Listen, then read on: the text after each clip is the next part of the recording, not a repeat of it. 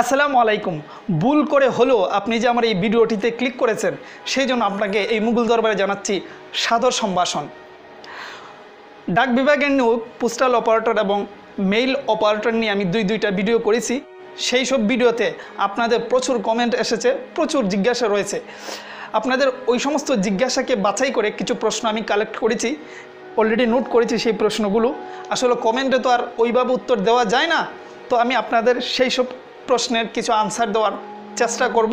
তার আগে সবসময়ের মতোই বলে নিতে হচ্ছে, আপনি যদি নতুন হয়ে থাকেন আমার এই মুঘল দরবারে তাহলে প্লিজ চ্যানেলটি সাবস্ক্রাইব করে দিবেন, ভালো লাগলে একটা শেয়ার দিবেন, ভালো লাগলে একটা লাইক দিবেন, ভালো না লাগলে ডেফিনেটলি ডিসলাইকও দিতে পারেন।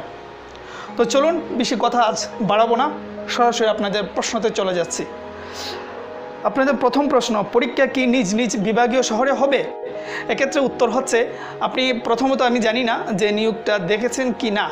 যদি না দেখে থাকেন তাহলে সাপ্তাহিক নিয়োগ পত্রিকাটি কিনে ফেলবে, ওখানে উল্লেখ করা আছে যে কোন কোন জেলা আবেদন করতে পারবেন।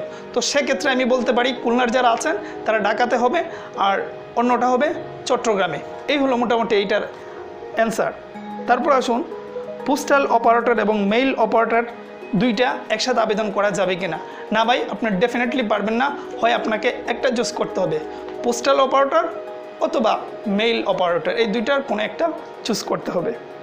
তারপরের প্রশ্ন আপনাদের, এই প্রশ্নটা আমি পার্সোনালি অনেক মজা পেয়েছি ভাই।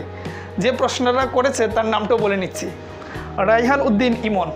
এইভাবে প্রশ্ন করেছে যে ভাই, এই যে পোস্টাল অপারেটরের যে নিয়োগটা চলতেছে, এখানে আমরা আবেদন করব, অনেকে আছে যে অনার্স কমপ্লিট তারাও আবেদন করবে। তো বাইবাতে গিয়ে যখন দেখবে আমরা এইচএসসি পাস আর তারা অনার্স কমপ্লিট করে ফেলছে, তো প্রায়োরিটি তো তাদেরকেই দেবে বেশি, সেক্ষেত্রে আমরা তো পাবো না ওইটা। তো এটার উত্তর হচ্ছে ভাই, এটা ভুল ধারণা। বাইবাতে বরং তাদেরকেই স্যাররা তিরস্কার করবে, কারণ এই যে নিয়োগটা এইটা কিন্তু এইচএসসি পাস যারা তাদের জন্যই। আর সরকার অনার্স বা মাস্টার্স কমপ্লিট করা ছেলেদের জন্য অন্য আরও ভালো জব রেখেছে, এটা তার জন্য নয়। সেই জন্য সে বাইবাতে স্যারদের অনেক তিক্তমাখা কথা শুনতে হবে। অতএব এই ধারণাটা খুবই ফালতু ধারণা, এটা ভেবে মন খারাপ করার কোনো কারণ নেই। তারপর আসুন, পোস্টাল অপারেটর কি নিজ নিজ থানাতে পোস্টিং হয়? হ্যাঁ, এটা হয়। আপনি নিজ নিজ থানাতে আপনার কপাল ভালো থাকলে পোস্টিং কিন্তু হয়ে যায়, আর ম্যাক্সিমাম পোস্টিং কিন্তু নিজ নিজ থানা অথবা সর্বোচ্চ জেলা শহরে, এর ভিতরে আপনার নিয়োগ কিন্তু হবে। তারপর পোস্টাল অপারেটর কিংবা মেইল অপারেটর এগুলোর জন্য কম্পিউটার জানা কি না ভাই, আপনার জন্য কম্পিউটার জানা লাগবে না, এটা ভাবার কোনো কারণ নাই। কারণ নিয়োগে কোথাও উল্লেখ নেই যে প্রার্থীকে কম্পিউটার জানা লাগবে। তারপর আসুন, পোস্টাল অপারেটর কিংবা মেইল অপারেটর কি লিখিত পরীক্ষা হবে? এটা আপনারা অসংখ্য মানুষই প্রশ্ন করেছেন।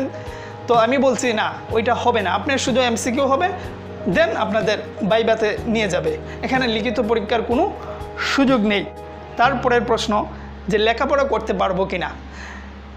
দেখুন, আপনি যেহেতু একটা জবে ইনভলভ হয়ে যাবেন, এটার উত্তর আমি আমার অন্য যে দুইটা ভিডিও করেছি ওখানে দিয়েছি, এখন আবার বলে নিচ্ছি যে আপনি যেহেতু চাকরিতে ঢুকে গেলে স্বাভাবিক প্রক্রিয়ার লেখাপড়া করতে পারবেন না, মোটামুটি একটু ব্যস্ত হয়ে পড়বেন। সেক্ষেত্রে লেখাপড়াটা আপনি কীভাবে চালিয়ে যাবেন সেটা আপনার উপরেই ডিপেন্ড করে। তবে এইটুকু বলতে পারি যে গভর্নমেন্ট সকল জবের ক্ষেত্রেই পড়ালেখার জন্য কোনো বাধা হয়ে দাঁড়ায়, বরং তারা এইটা অনেকটাই সেম প্রীতির চোখে দেখে। সো আপনার উপরে ডিপেন্ড করবে আপনি কিভাবে মেনটেন করবেন। তবে এই দুইটা পদ, মেইল অপারেটর এবং পোস্টাল অপারেটর, দুইটাই শান্তির জব, আপনি চাইলে আরামসে পড়ালেখাটা চালিয়ে যেতে পারবেন। তারপর আসুন, যে বিবাহিতরা কি আবেদন করতে পারবে? ডেফিনেটলি পারবে, বিবাহিতরা অবশ্যই আবেদন করতে পারবে। শুধু খেয়াল রাখতে হবে যে এইজটা যেন ঠিক থাকে।